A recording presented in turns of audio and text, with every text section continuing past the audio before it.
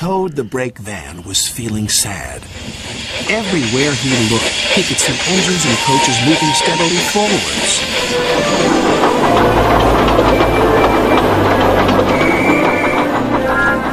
They all looked confident and cheerful.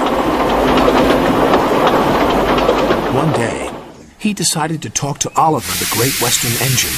I'm always going backwards, Mr. Oliver. I have forward-thinking views. I could be a leader, if you know what I mean. You can't be a leader without a train to follow you. You don't have a train, Gordon said.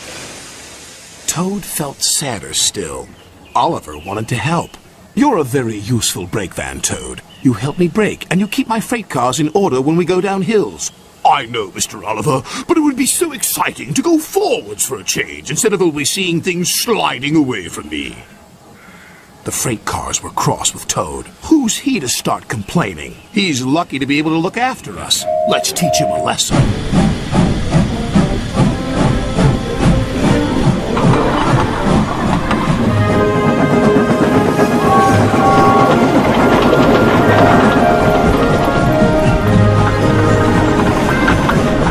Freight cars decided to carry out their plan when they reached Gordon's Hill.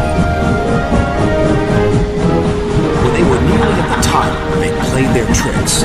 Ready, steady, go! And they jerked at a coupling, which broke. We're making your wish come true, Toad! Follow the leader, yelled the freight cars. Toad was still in a state of shock, so he didn't know what to think.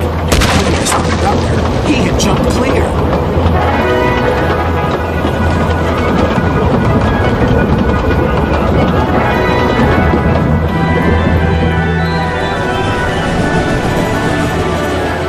Faster, faster, as fast as you want, screamed the freight cars.